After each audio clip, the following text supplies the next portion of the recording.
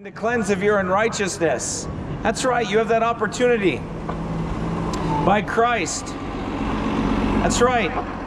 Who came and died on the cross. God loved the world so much that He sent forth His only begotten Son. Think about your soul. Think about your never-dying soul.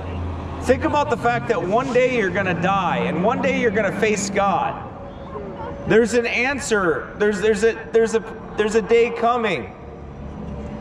There's a day coming in which you're going to be judged. That's right, there is. That's right, there is. I can't even begin to start telling you how much I wish you would stop talking. I can't begin to tell you it's none of your business and you should go do your job. You have a job to do. Go do your job. Don't tell me what I'm supposed to do. You work for somebody. Now go do your work. I'm doing my work. Don't you tell me what to do. Don't you even think about telling me what to do. Just what I said.